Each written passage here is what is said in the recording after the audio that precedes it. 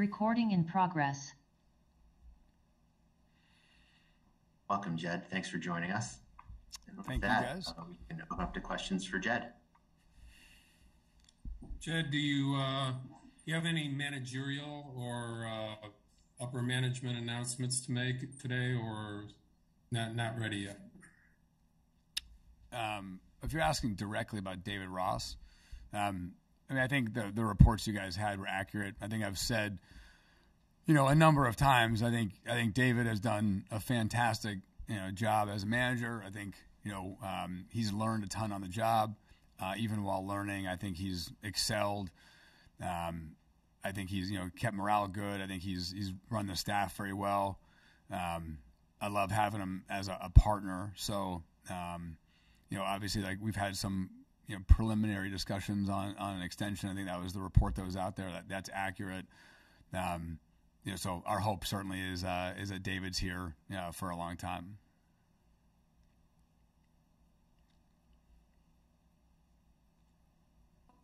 Jed, where do things stand with the coaching staff? Have you guys determined who is and is not coming back?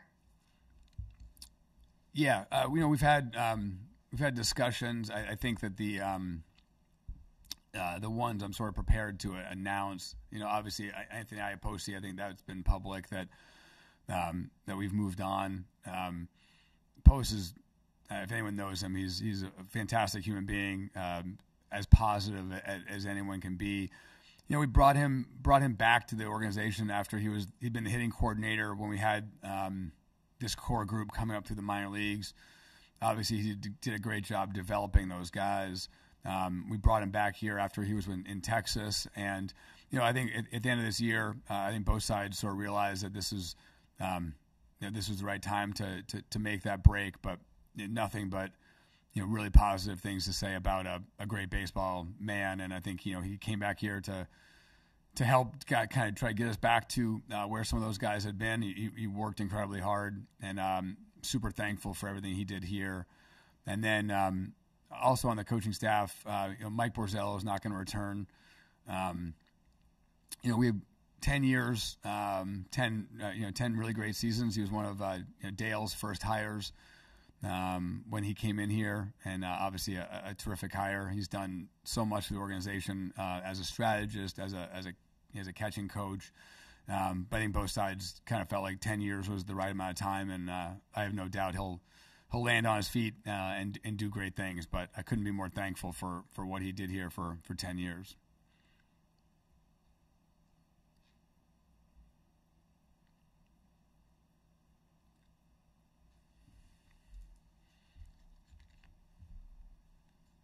Jed, you've talked a lot about the decisions sort of being pushed back till after you find out what the CBA is going to look like. So what does the process look like beginning now for you guys to prepare for when that CBA does become agreed upon? Yeah, that was a great question, and I think pro scouting and all the guys in the office, R&D, analytics, were obviously looking carefully at the both the free agent market and the trade market. I think it's our job to get ahead of that, to make sure we're as prepared as possible from a evaluation standpoint, as prepared as possible, from a strategic standpoint. And right now, we will, spend this whole month. I wish we were playing, but we'll spend this whole month preparing, and then we'll be ready to go when the off season starts. And how it relates to the CBA, I think that's a real question. I think we, that's a legitimate thing that everyone's going to be thinking through as they start their off seasons. The rules are going to change with how we do business, and I think that for everybody, I think the question is how you move forward on certain things, given that the rules are going to change. So that's going to be a factor. It's going to be a consideration for not just the Cubs, but for all 30 teams as you start the off season. In that same vein, Jed, a lot of teams are trying to be proactive and sign some guys right away. How is that balancing act for you and your people, knowing strengths and weaknesses that you have, and you'd like to start out, but as you said, you don't know necessarily what the rules are going to be and how compensation will be impacted. Yeah. We've done most of our extension talks. Normally, we do those in the spring. I don't think we've ever done kind of end of the season extensions, but certainly, as I always say, like I'm not going to announce who we're talking to, who we're not talking to, but clearly there are players on the roster that we hope are here, for a long time, probably past their years of control, but I'm not going to sit here and talk about who we may or may not be extending, just like I've kind of never done that, nor did Theo.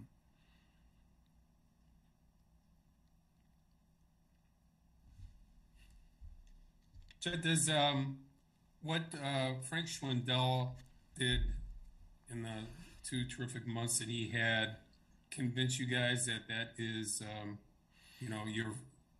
your first choice and your first baseman going into spring training next year? Well, I'd say first of all, that was a lot of fun to watch. I mean, watching him, watching the way he played, just with the energy he had, the way he grinded his at bats, the ability to hit for power without striking out much was really special, and I couldn't be more happy for him in his situation to go out and improve it the way he did. I think Frank is going to be a big part of our team next year. I'm not going to sort of make out lineups or anoint different guys at different positions, but certainly excited he's on our team for next year, and I think he'll play a big role. Jed, along those lines too, with offense and just the way the whole lineup performed after the trade deadline, what did you guys learn or maybe take away from that you can apply to this team moving forward?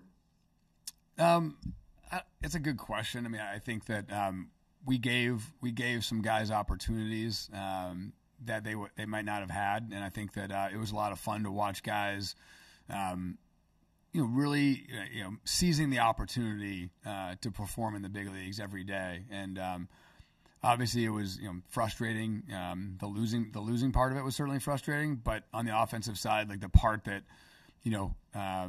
for me that was gratifying every day was to watch the hustle, watch the excitement, watch the way they grinded their at bats. Nothing was taken for granted. And I think that's something we can take going forward. There was a hunger to those guys. They knew their opportunity. They had an opportunity to play in the big leagues every single day in a big market, and a bunch of those guys grabbed that opportunity and really seized it. And there's a lot to be said for that kind of hunger in players. And it was nice to see for 2 months. I know you've made no secret of the desire to improve the contact rate, cutting down strikeouts. I'm not trying to pile on Anthony, but do you take a kind of a wider lens at this, and will Valleca be considered for that top hitting coach position? Val did a great job for us, and he's gonna be back in uniform for us for sure. We're gonna do a search. I think whenever you do a search process, you learn a lot. I don't want to comment on Val's status for that, but certainly he's going to be a big part of our hitting infrastructure. And no, I mean, listen, I think that that's a hard thing to pin on a hitting coach. The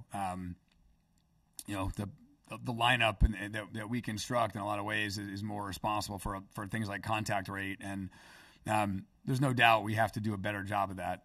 That said, I mean, I think that the ability to hit the ball in the seats is really important. It's sometimes a 4-hit inning is a lot more exciting, but the 3-run homer is actually what wins the game. And so we have to have a combination of those things. I don't want to overemphasize contact at the expense of power, but to say that we need to be a much more rounded offense, well-rounded offense, I think is probably the fairest way to say it. I think anyone that watched us for the last 3 or 4 years knows that we got one-dimensional at times. We did lack contact. We did sort of wait around for homers, and we didn't have many rallies. We didn't have many multi-hit innings and things like that. So I think we have to be a well-rounded offense. On base percentage is important, slug is important, but also the ability to put the ball in play at the right times is important, and we can't really lose sight of any of those things. Hey Jed, back to the guys that had second half success at the plate there. Is it fair or unfair to look at it with a skeptical eye when it's playing for a lot less than it used to be. Obviously the standings didn't matter as much, and or the other team isn't prepping the same way because these are all new players, and I even include Ian Happ in that conversation. Well, first of all, I wouldn't take anything away from the performance those guys had. I mean, they did it in the big leagues, and I think that's, I do think that the teams who are playing a lot of times were playing to make the postseason. So I do think they're prepping pretty hard. So I would never take anything away.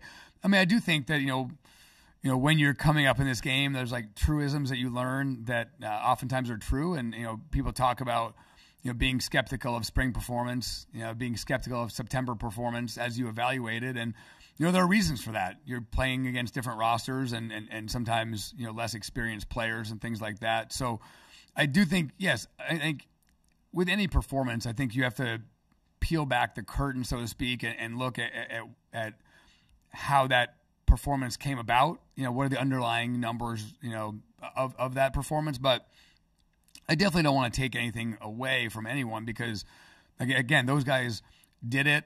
The way they did it was impressive, and I think that they did it against teams that were competing to try to win, in a pennant race, and there's no doubt they were preparing hard to play against us for that reason.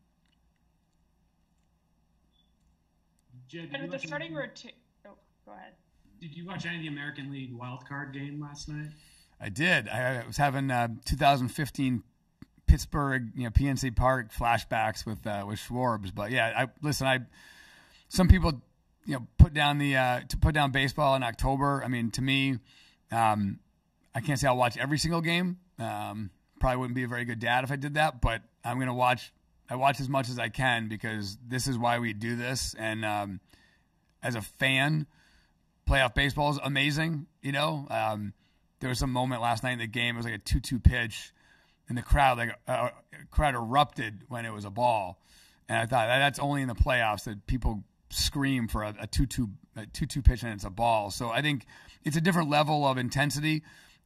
That's what you're preparing a team to be, right? That when you watch the playoffs, you realize that you have to have a team that can handle only facing the best pitching, that can handle the intensity of those games. And so, to me, you have to watch the postseason because that's what we're trying to do, and that's the level that we want to play at. And it's because I love baseball, and those are the most fun games to watch. So yeah, I watched that game last night, and I'll be watching all fall. I mean, I know it was frustrating watching this offense at times over the last several years, but I guess how far away do you feel like the organization is from building another lineup that can compete at that level and make it to October? That's a good question. I've used this kind of story a few times, but I think it's hard to put timelines on things. Like I remember sitting in St. Louis in the summer of 2013 and looking at their lineup and looking at our lineup and feeling like we were literally light years away from being able to compete with them. And 2 years later, we beat them in the division series, and kind of kept going from there. And so I think things can change quickly. I think that's the goal. I think when you think about at least in the past, the National League lineup, but I guess it may be 9 going forward, but it's been 8.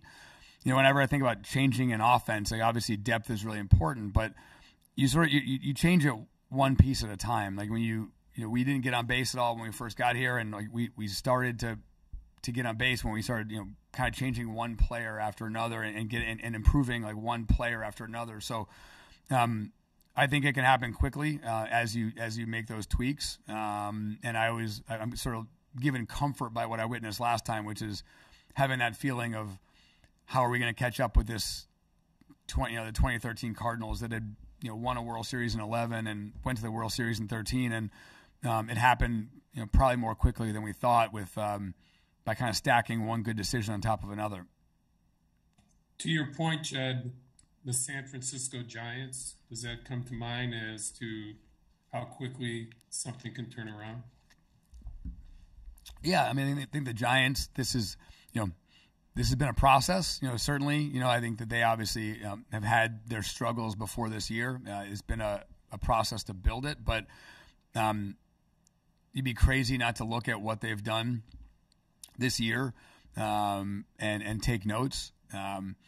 they made some really shrewd acquisitions prior to this season, but in addition to that, they also got the most out of the players they had, and I think that's like those two stories are sort of equal parts. If you look at the success of the Giants, bringing in, I'll probably miss some guys, but obviously, they gave Gossman a qualifying offer. They brought in Desclafani, they brought in Alex Wood, to bolster their their rotation, but also, and they made some shrewd, small deals offensively, like bringing in Wade, but at the same time, the unbelievable production they've gotten out of, Crawford and Belt and, Longoria and Posey. These are guys that, have had excellent careers, but they're having their best seasons in a long time. So I think that when I look at them, I think of both things. I think of both really shrewd acquisitions to get them there, but I also see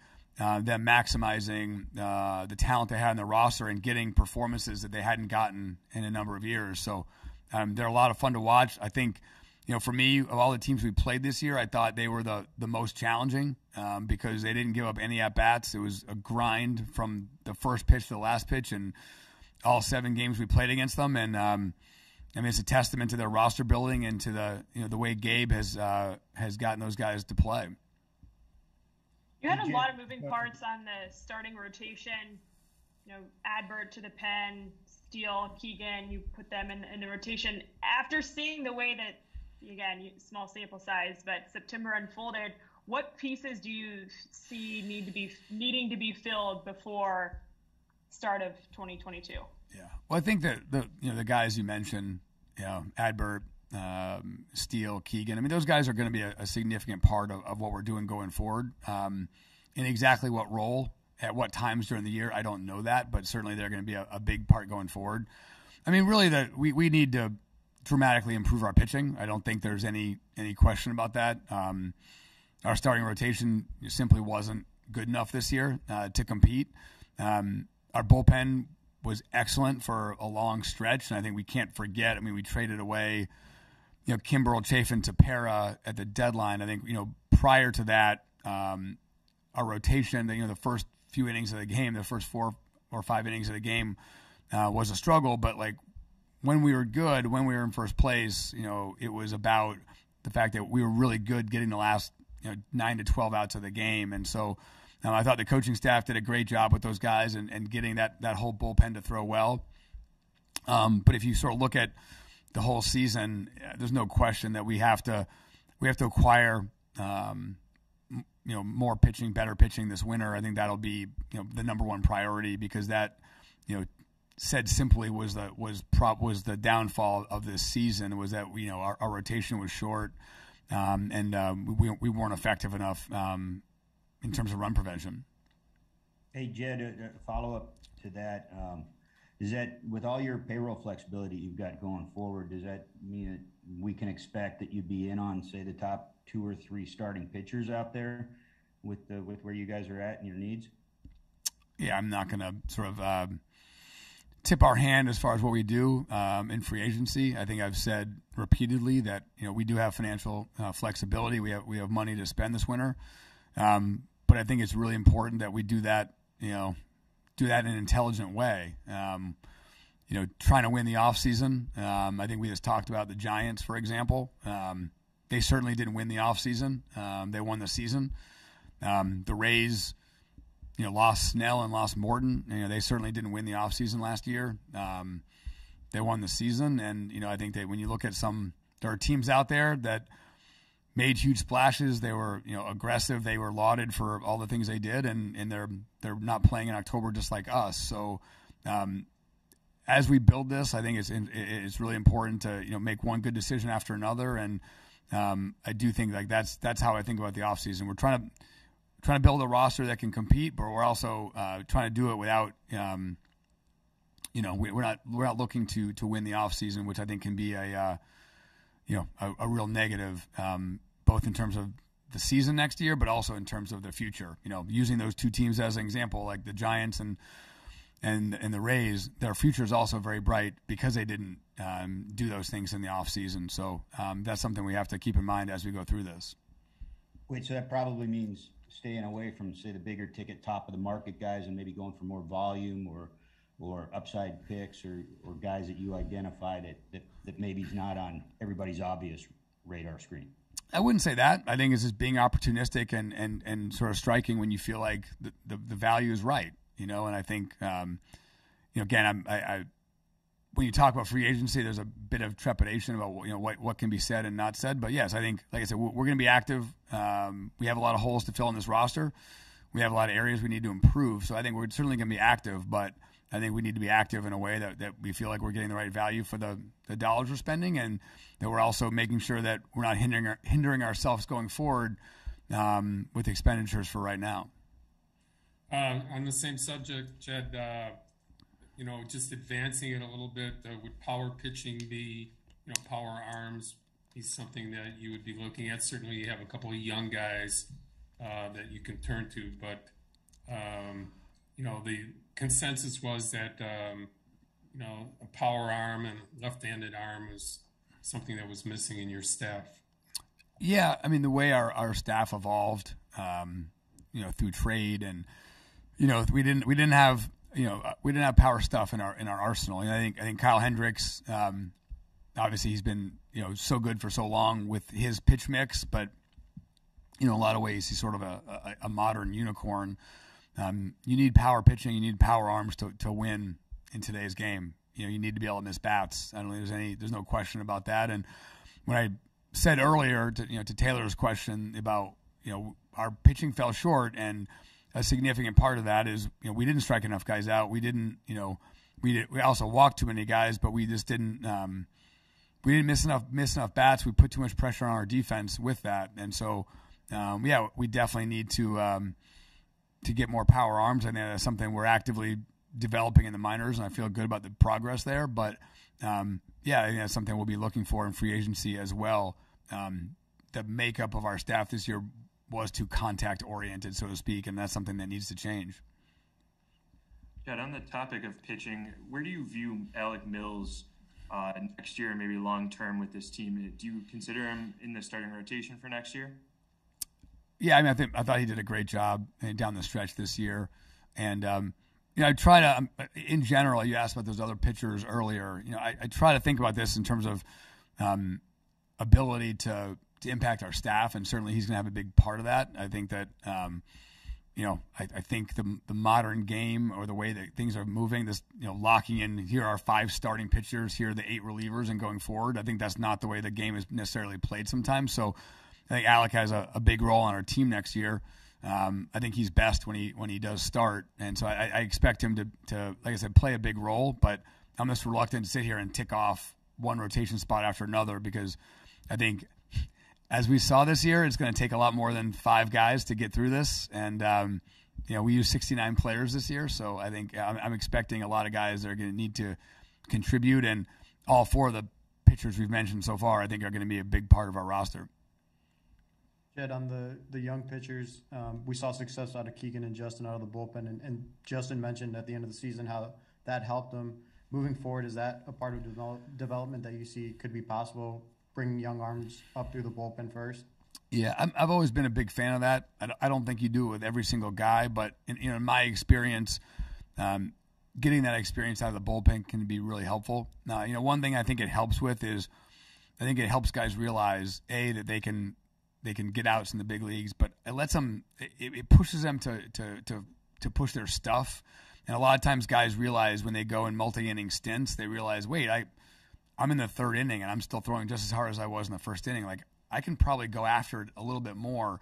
And I've seen that a number of times with guys that we've put in the bullpen, and they realize that they can carry their stuff a lot longer than they probably thought. Sometimes as a starter, you have this sense of like working your way into a game, and, I'm going to have to face the lineup the 3rd time through, so I can't show them all my tricks right away. I think that when you send a guy to the bullpen, they realize that just going after guys for as long as you can be really effective. And I've seen that with a bunch of guys. I think we saw that with Azalea down the stretch, and I think we saw it with Steele. And hopefully that, as they translate transfer into the rotation at some point, I think that that aggressiveness, I think, can really help them. Jed, just to follow up on Gordon's questions, when do you anticipate kind of baseball spending to return to, say, 2019 levels? I don't know exactly what that is, but how has 2 years of the pandemic impacted what you plan to do moving forward? Sure. Well, we'll sit down and sort of talk through our exact budget. I mean, obviously, everyone operates within a budget, but I expect to have, like I said, I expect to have resources to go out and to be active in free agency. Exactly what that budget is, it doesn't really help us to talk about that publicly for obvious strategic reasons. But I expect to, like I said, I expect to have the resources available to be active. Jed, you've talked a lot about pitching, and Rossi said, if to get back to winning ways, it's pitching and defense. I'm curious, do you view defense as a priority, trying to get it back to that, 2020 Gold Glove level, or is that more of a finishing touch type thing in your view? Yeah, I think it's all tied together. I think it's ultimately run prevention, right? You can talk about pitching, but all that really matters is that you can prevent runs, and defense is a big part of that. Yeah, we weren't as good this year defensively. Obviously, you trade a guy like Javi that takes a bite out of the defense. Nico's injuries hurt us in that regard. I thought he was embarking on like a really special defensive season for us, and I think he can be an impact defender. So yeah, I think you're looking at the wrong things if you're not focusing on defense as you think about pitching. They're kind of one and the same as you prevent runs. Certainly, I like I said, I think we put too much pressure on our defense this year without missing enough bats. The ball was in play a lot, and that's a hard thing to overcome. So we need to miss more bats, which will help the defense, but we need to make sure we don't lose sight of defense as we build the roster, because Rossi's right. Pitching and defense are such stabilizers. Knowing going into each game you've got a chance to win because your pitchers are going to get you into the game and give you a chance. And we just had too many games this year. We didn't give ourselves a chance to win. Too many games were down early. That puts too much pressure on the offense. Guys press, and like I said, we took ourselves out of too many games early. We need a pitching staff and a run prevention environment that we can kind of get into each game and be competitive every night, and that'll give us a chance to compete and win. If you're down 5-1, 6-1 in the third inning over and over, that's not giving yourself a chance to win, and that happened a lot this year. Jed, you guys had that revolving door at the backup catcher position a lot this year for a lot of different reasons, but things kind of stabilized when you brought in Chirinos. Yeah. Seeing how seamless that transition was for him, and seeing how banged up Wilson was at the end, is bringing him back something that you guys would be considering? Yeah, he's a great teammate. I know the coaching staff thought the world of him, and I really thought his presence meant a lot to us. I think with Wilson, I think he played too much, and I would just say that directly. I think that we did have that revolving door at backup catcher. It felt like we could never keep anyone healthy, and Rossi and I talked about throughout the year. It was hard to not play Wilson a lot, but you definitely got worn down. I think he's an elite offensive player, but it's hard to be an elite offensive player when your legs are gone, and I think that I think that's something that we have to really focus on this offseason is building a roster and setting it up to make sure that, we can keep Wilson as an elite offensive player, because you play a guy too much, and like I said, you're eventually the nicks and dings of catching and just the fatigue of your legs and things like that are going to reduce your impact. So I think that's really important. We knew given the backup catching struggles that was happening as we went, but it was something that was sort of unavoidable in a lot of ways, and hopefully we can remedy that going into next year. Jed, Ortega solidified the leadoff spot for you guys, mostly against right-handed pitching. How do you see that role of leadoff man having evolved in baseball now, since Fowler was your guy, and all the looking at different guys over the last few years and figuring out how that role impacts your offense? I mean, I'll be honest, Bruce, I'm pretty stubborn on this topic. I'm old enough to remember us getting destroyed for leading off Kyle Schwarber. What a horrible idea that was, and there's no way you can do that. That's terrible. And I don't know, I watched him lead off last night, and I watched him lead off most of the season and have huge success. So I think that's a tough one, right? Like, this guy was an elite leadoff hitter this year. He led off so many games of homers, and we couldn't. When we did it, it didn't work. And so I just hit your best hitters the most often is kind of how I look at lineup construction. I know, with 3 batter minimum, I'm being a little bit flippant. I know you have to be strategic about how your left-right mix and things like that, but it's hard to go wrong hitting your best hitters most often, and that's ultimately what I think we should focus on. And I think that putting a guy in a leadoff spot and having him struggle, I mean, it has happened to us a bunch of times, but I think some of that's randomness, and I don't think that's as the Schwarber example proves, it's not like he's incapable of leading off, or he's so he has some reason he can't do it. It didn't work for us. It worked for someone else. I've been on good teams that let off Kevin Youkilis, and so, like I said, guys that get on base, guys that give the pitcher trouble right away. I think that'd be my focus. Just hit your best hitters the most often. Speaking of the leadoff spot, I mean, coming into the season, Ian Happ was thought to be the guy that you guys could put there, after he had such an extreme offensive season on both ends of the spectrum. I mean, how do you see his fit going forward, and how do you evaluate a season that has such drastic highs and lows? Yeah. I mean, I think if you look at last season, it was a little bit like that too. He was awesome early in the season, had a slump at the end. This year, obviously, he struggled for a little bit longer, and it took him a while to get going. And when he did get going, he was a truly elite offensive player. I think Ian there's every reason to think he is that player. I think he can be an elite offensive player. I think he has to smooth out his performance a bit, and I think that comes with maturity.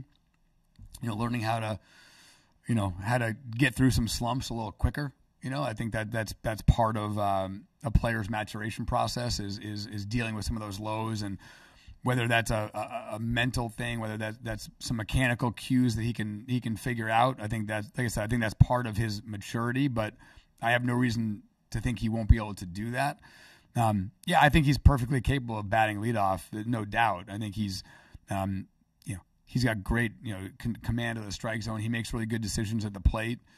And so I see no reason why he can't, get on base and be a catalyst for the offense. And I'm just excited for him. It was a season that was certainly looking like it was going to be potentially a lost season for him at an age where he shouldn't be having that kind of season. And for him to take off the way he did for 2 months, I think he goes into the offseason with a ton of confidence. And all the things I've said, he knows. We've discussed that he needs to smooth those things out, but.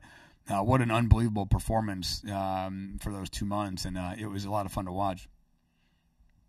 Jed, you mentioned the bullpen early in the season, that formula with the veteran guys at the bat. Do you think adding a couple more veteran guys to the mix will be important, or do you think you have seen enough from some of these young internal options that you kind of have maybe a formula in-house already for that bullpen? Yeah, I think the blend is really important. I think that well, first of all, it takes a ton of guys to form a bullpen, and so creating depth will be a huge part of what we have to do. But yeah, I think having a veteran presence down in that bullpen is really important. I think that we've seen it with guys like Stropey, with guys like Chafin, like Kimbrel, where I think that leadership really matters. I think it's an unusual job. You're down there in the bullpen. You're together. You've got to go out there and get oftentimes the most critical outs of the game. And I think having that veteran leadership down there means a lot. And I think, like I said, Chafin and Kimbrel on this year's team, they took those guys under their wing and kind of taught them how to prepare, how to get ready, what to think about. And so I like the fact that we have power arms coming up through the system. I think that's going to really help. But I also think having that, finding some guys that not only can pitch well, those guys pitch really well, but also guys that can provide that direction, I think is really important to have a good bullpen. How much catching up do Braylon Marquez and Miguel Amaya have ahead of them? Yeah, I mean, I think that the nature of the last two seasons, I think they're different cases. I think Amaya, last year was excellent. He had some part of a season before he got hurt. And, Braylon obviously missed the full year. Right now he's healthy and throwing and ready to go, and we're trying to time his pitching up with this spring. There's no point in ramping him up, having him throw a ton right now, shutting him back down and doing that again. So we're trying to time that effectively. He's healthy and ready to go, but certainly, there was some really certainly spots from a young pitching standpoint. But obviously, I think Braylon with his arm and his ability and not having him this year, certainly that was a disappointment. And hopefully he's healthy and ready to go this spring, and he can be a shot in the arm for us for sure. As a reliever or a starter, have you determined that, or just? Well, unclear. I think pitching weapon, I think, so to speak, I would say. But I would also say, like, to your question, I think it's valid to ask how many innings he's going to have next year. We're going to have to be careful, coming off of a COVID season, coming off of a season where he didn't pitch. I think those are constantly issues that we're having to ask and address. Is that, we're going to have innings limits on him. We're going to have to figure out when to use that. Not dissimilar to the way we had to use Adbert this year, right? That we had to be aware of his health and aware of his innings. And I think our staff did a really good job with Adbert of navigating those things. Jed, with those two guys, and then looking at someone like Nico Horner, is winter ball something that might be a possibility for all those guys to get some more at-bats and more innings? Yeah, we've had conversations with all those guys about that. No final decisions yet. But, yeah, it's the balance of going to play winter ball, which is a great experience, a great life experience from a competitiveness standpoint and getting more at-bats versus just working out, getting a chance to get your body in great shape going forward. Winter ball probably does delay some of that a little bit. So some of those discussions are ongoing, and we don't have any decisions right now. But it's a good question because we have had those discussions with those guys.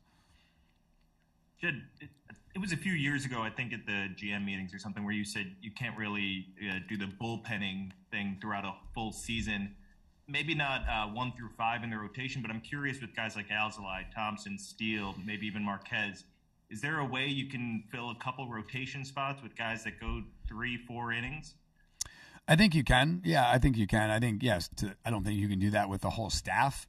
But I think that certainly we've seen teams do a creative job of piecing some rotation spots together with guys going, to your point, 3 and 4 innings at a time, and sometimes that can actually give your bullpen more of a break than starting. And so the most important thing is like, how do you get 27 outs in a game? And I think that the way that's happening in baseball is evolving, and I think that's in a lot of ways a good thing. You're not going to get 21 outs and then turn it over to the 8th inning guy and the closer that often. I feel like when that does happen now, it feels like a night off, and it doesn't happen as much as it used to. So with that in mind, if you have some power arms that are better to get 9 to 12 outs, then you have to use your roster effectively. I mean, I think Tampa is a perfect example of, they've done such a good job of. They've got some starting pitchers, but they've got some guys that they think are good for a certain number of outs or a certain number of times through the lineup, and they do a really good job of getting 27 outs. And it's not always with getting the first 18 to 21 out of a starter. And, back to Nico, and you just mentioned obviously he didn't get to finish the season the way he wanted to health wise, but what have conversations been like with him, and what's the emphasis for him this offseason, both in terms of getting healthy and managing that through a full season, but also just positionally, not necessarily knowing what position he's going to play next year? Yeah, well, I mean, I think on the first point, he's frustrated, as you'd expect. I think most of the conversations with him are about that frustration. He had such high hopes for this season, given the physical condition he came in with, and he's multiple different injuries, some random, and some soft tissue, and we've obviously talked about how to address those things with his, high performance work, with his, strength and conditioning, and making sure he's ready to go and addressing those issues in the off season. So yeah, it was a frustrating season in a lot of ways, but I also think he was able to prove to himself that I think he knows the impact he can have on the big leagues when he impacts the ball at this level. I mean, he's a really impactful player. He knows he may move around next year. He knows he may not, and I think I would just say that he embraces that. He knows his versatility is really valuable. He knows that the modern game really does embrace what he does well, and so he may be in a situation where he's playing at one spot every day. He may be in a situation where he moves around, but that moving around, as Javi has shown, as Chris has shown, that doesn't detract from your value. In some ways, it actually adds to it, and so he embraces all of that and knows that we may not know exactly what his role is, going forward, but we know he'll be a significant part of our team, and he'll be in the lineup almost every day. Did he, for lack of a longer way to explain it, get too thick, too muscle bound? Do you think for the baseball athlete that he is and what he represents at multiple positions? I mean, it's a question we've asked, and we'll continue to ask. I mean, trying to figure out what his best physique is, what his best weight is and strength is to play a full season, as you said, moving around. So yeah, it's a valid question and one we'll talk about. I do think he's a different player when he's impacting the ball the way he was. So I think the added strength definitely helped his game, but we have to make sure he can stay on the field. And that's one of the hardest challenges when you're deconstructing injuries and things like that, is like, where do the strength, gains lead to a hamstring injury? Where do they lead to his oblique injury? And it's not like you have perfect answers, but it's certainly your question is valid and one that we've definitely talked about, and we'll continue to monitor with him to make sure that he's prepared to play a full major league season.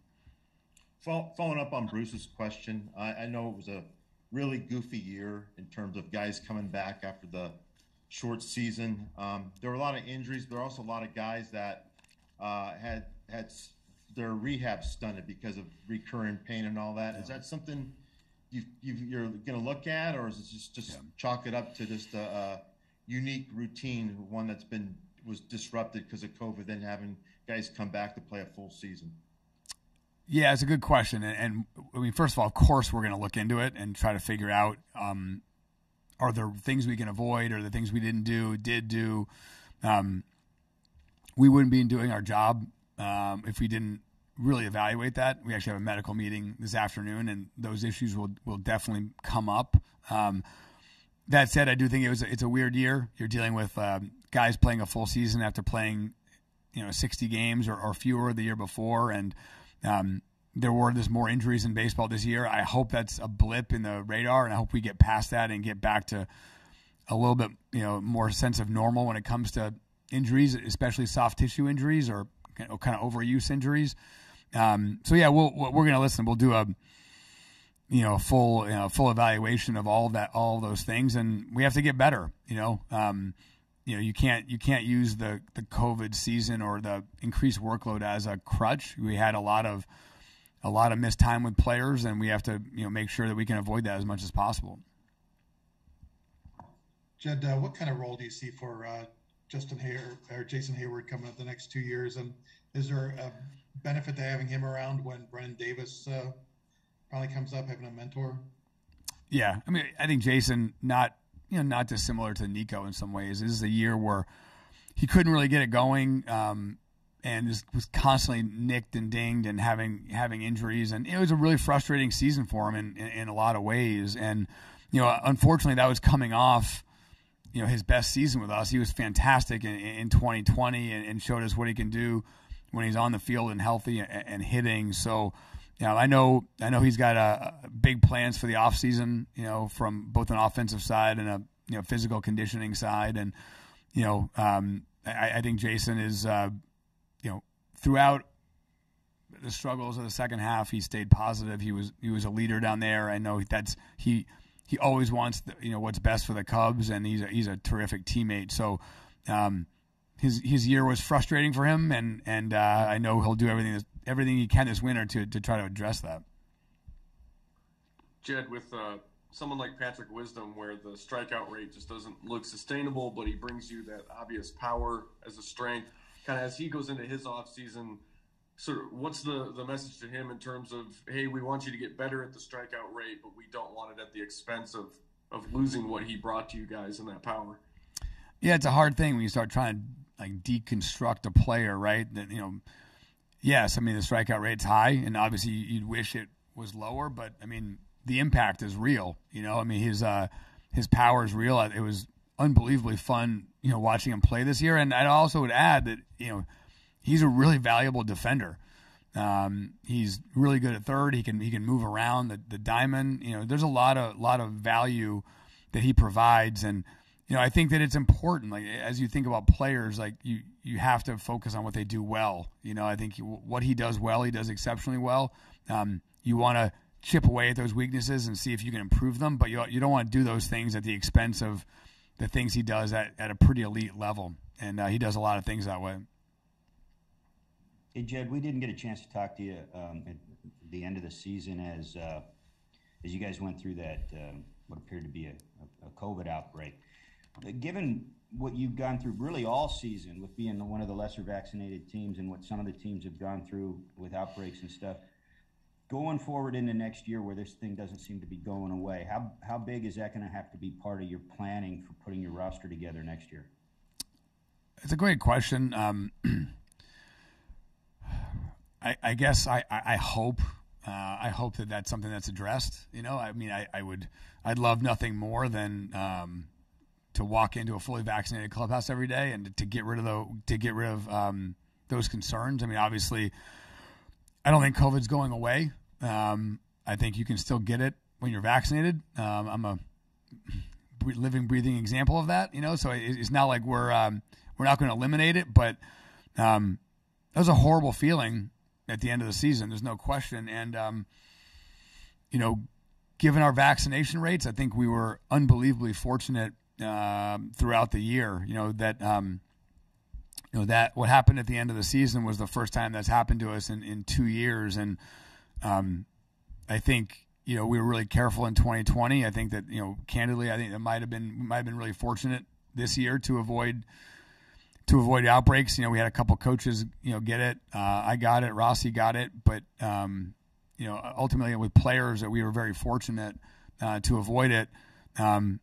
It's a terrible feeling, and it's something I hope we can eliminate. Not just as the Cubs. I think ultimately with the Cubs, I hope we can do that. But as an industry, I hope we can get to a place where who's on the COVID list or who's vaccinated and unvaccinated. It'd be awesome if that was not a topic of discussion, and that we could just move forward and not have those concerns about vaccination rates or masks or things like that. It'd be nice to get to a place where the whole sport is vaccinated. What has your experience been like these last 11 months? I mean, we know you're an experienced baseball man and, ran the Padres and had tremendous experience with the Red Sox. But for your first time as the top baseball official with the Cubs, what was that experience like for you? It's definitely an interesting year, to say the least. I think in terms of the performance of our team, it was disappointing. I don't think there's any other word that you can use. I mean, you go into a season, especially with the talent that we had, you go into the season, hoping to be playing, this week, and we're not. And I think that, we've changed the expectations of what Cubs baseball is supposed to be. That's one of the proudest things, for me with the Cubs is that we have done that. When we got here, making the playoffs, at random times was acceptable. And now I feel like it's not acceptable. And there's real disappointment when we have a season like this, as there should be. So I think from a team performance standpoint, obviously, like I said, it has to be disappointing because we're not playing right now. Personally, I'm glad I have a really good staff around me, I guess is what I would say. I'm working through the GM search right now, and I'm excited to sort of add a partner, bring someone in that can help me. But I couldn't be more, proud of the guys with our staff, for us to to get through, I think, really successfully a trade deadline, given that we thought we were going to be buyers up until, probably 3 weeks before the deadline, that we were able to kind of, transition, pivot, and be able to make trades I think are going to be really impactful for the future of the franchise. And I was really proud of the way our office handled that. They were able to pick up a lot of slack this year. And with Theo being gone without sort of having a GM in place. So like I said, that's probably what I would say. Disappointed in the performance on the field, as I have to be. We have to be better. We've raised those expectations, and from a personal standpoint, just grateful that to Rossi and the coaching staff for what they went through this year, and using 69 players, trading 9 players in July, and like I said, grateful to my staff that I have. They're been here for a long time. They all they care about is getting the Cubs back on top, and I think that we were able to handle a lot of work, and I think in those behind the scenes ways, I think we were really effective. You have anything else for Jed? Yeah, Jed, switching gears a bit, just Rowan Wick and the interesting injury he had, just troublesome injury all year. How important was it for the team to get him back and see what he can do in the back end and some high leverage moments in the bullpen this season? Yeah, I think it was important for both parties. I mean, I think that was one of the more confusing, confounding injuries I've seen, where, we test after test trying to figure out exactly what was the matter. And to his credit, he stuck with it. He grinded through and got back. And he had a lot of outings where he looked like an elite reliever, like he was before he got hurt. And I think for him, getting back was really important. He goes into the offseason healthy. I know he's going to really keep working. And we talked the other day about tweaking some of his pitches. So he's back, and he's back talking about pitch shapes and how to get hitters out, and not talking about this kind of odd rib oblique injury that bothered him for so long. So I think that was really important. Hey, is there a plan for Brennan Davis next year? I didn't hear the question. Do you have a plan in mind for Brennan Davis next year? Well, I think in a lot of ways, Brennan, he's kind of shot past our expectations for this year, right? So we probably have to readjust them going forward.